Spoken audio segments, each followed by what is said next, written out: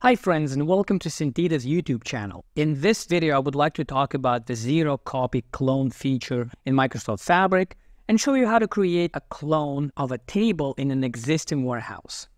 Before we jump into the tutorial itself, let's spend a couple of minutes talking about the zero-copy clone feature and why it could be a beneficial thing in Microsoft Fabric. So the zero-copy clone feature in Fabric offers a capability to create an instant copy of any table without duplicating the actual data.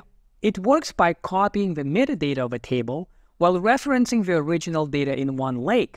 This ensures that the actual data, which is stored as Delta Parquet format in OneLake, is not duplicated. And this approach allows the creation of clones that act like entirely new tables without causing extra storage cost or movement of data. Think of OneLake truly being the single source of truth for all of your data. We at Centida have come to call this concept as OneLake for one truth. So what are the benefits of using the zero-copy clones? Number one is development and testing. One of the main advantages of using table clones is the ability to improve development and testing processes. Now, developers can quickly spin up an exact copy of production data without any risk to the integrity or stability of the main dataset. For example, a Power BI developer looking to test a new visualization or data transformation can use a clone without fear of corrupting or overloading the primary dataset. Number two is consistent reporting. Because clones provide an identical replica of the data, you can generate consistent reports based on cloned tables. This ensures data integrity, especially beneficial when background processing or ETL tasks are running. Number three is data exploration and machine learning modeling. Data scientists and data analysts can use table clones for data exploration, advanced analysis, or machine learning. Again, since clones are separate entities, intensive data processing tasks can be performed on the clone without causing performance bottlenecks on the original data. For example, a data analyst can use a cloned table to experiment with new analytical techniques without affecting the underlying dataset. And number four is data recovery. In case of accidental data loss or corruption, the existing clones can be used to recover the dataset to its prior state, making sure that you always have access to clean and reliable data. Since the feature is still very new and Microsoft Fabric is in preview, it has the following limitations. Number one, table clones across different warehouses in one workspace are not currently supported. And table clones across different workspaces are also not supported. The tables in a lakehouse cannot be cloned using T-SQL language. So the tables should live in a warehouse. They cannot be in a lakehouse.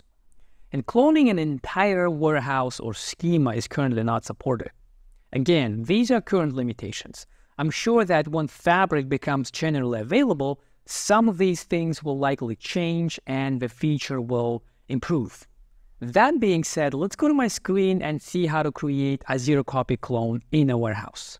So I am here in my Microsoft Fabric workspace, and I will start with filtering for a warehouse. So here's my warehouse, demo warehouse. If you want to see how I created it, you can go to our previous video where I showed how to create this warehouse using a sample dataset. So here I will open my warehouse, and then I will drag this window explorer a little bit to my right so I can see better.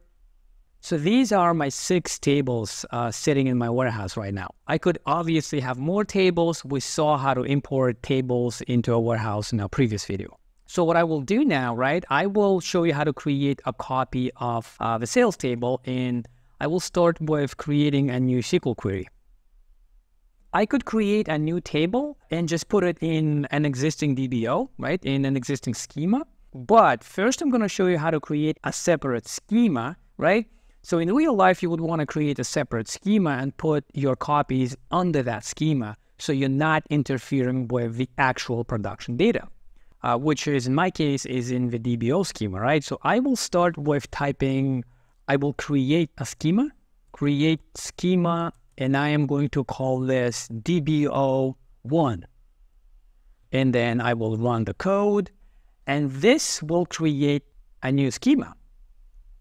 It is actually processing now, and I can see that I created a new schema called DBO1. So then I'm going to continue, and I will create a copy of my sales table. I'll start with this simple create table code, create table, and that is going to be, first you will type in the name of a schema of your table. So it's going to be DBO1, and the name of my table is going to be clone sales table. And I will add as clone of, and then here I'm gonna give the name of the original table, and that is DBO sales. So it's a very simple code, really. I'm creating a table. First you give the name of a schema, and then the name of a table, as clone of, and then you refer whatever the name of a table is that you're making a clone of. So then I'll select this and run the code. And this, within less than 2 seconds, it's actually going to create a copy of my table. I'm going to go to the tables, and here is my clone sales table. So to make sure that I have all the records from my original table, what I'm going to do, let's go ahead here and let's do a count of all the rows. So I'm going to do count all from DBO sales. And I'm going to run this code and see how many rows I have. I mean, I created, this is a test data, so I have 10,000 rows. I just wanted to show you that I actually have exactly 10,000 rows. And then what I'm going to do is I will double check if the copy, which I created, also has exactly the same number of rows. So to make sure that my copy is the actual copy of my sales table. And that is called DBO1,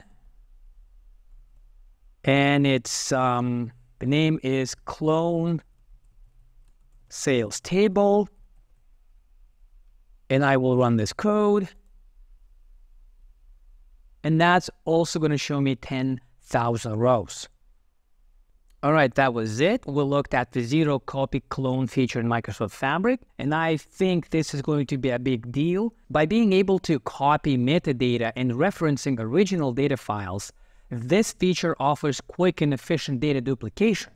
So in simple words, right, Microsoft Fabric zero copy clone feature lets you to make a copy of a table really quickly without using extra space. It's like having a twin of your data without added cost. It's super handy for testing and making reports. Even though it's a still new feature and currently has a few limitations, it's a big step forward for people working with data. Thank you for your time. I hope you liked the video. Don't forget to like and subscribe, and I will talk to you later. Bye-bye.